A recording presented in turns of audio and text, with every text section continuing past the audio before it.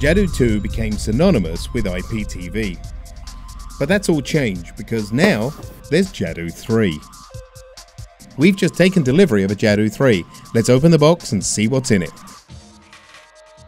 First, there's the instruction manual with an easy to follow guide on how to set up your Jadoo 3. And then there's the Jadoo 3 itself. Not only has it had a major technological upgrade, but has also had a cosmetic upgrade too.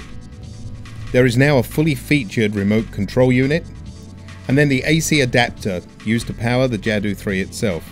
Then there is an Ethernet cable, and a USB wireless device for connecting to your Wi-Fi. There is an HDMI cable, and last but not least, a composite video cable. Okay, let's set up the Jadoo 3. The first thing to do is to plug in the power adapter. Next, we're going to connect up the audio and video. The preferred method for doing this is with the HDMI cable. Plug one end of the HDMI cable into the HDMI port on the back of the Jadoo 3. The other end is plugged into a spare HDMI port on your TV.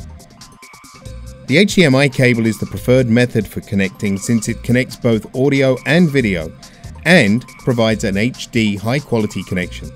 If you don't have a spare HDMI port on your TV, then use the composite video cable.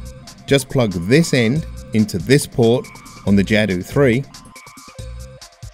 and the RCA cable connectors on the other end into the RCA ports on your TV, matching red to red, white to white and yellow to yellow.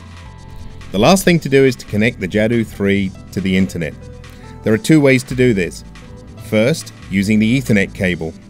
Just connect one end of the Ethernet cable to the Ethernet port on the back of the Jadoo 3 and the other end of the Ethernet cable to a spare port on your router. Of course, many homes today are taking advantage of a wireless network. The Jadoo 3 can do this too. Simply plug the wireless USB device into one of the two USB ports on the Jadoo 3. This will allow you to take advantage of the convenience of your wireless internet network. With all the connections done, you now just have to power on the unit, and you will be shown the home screen that looks like this.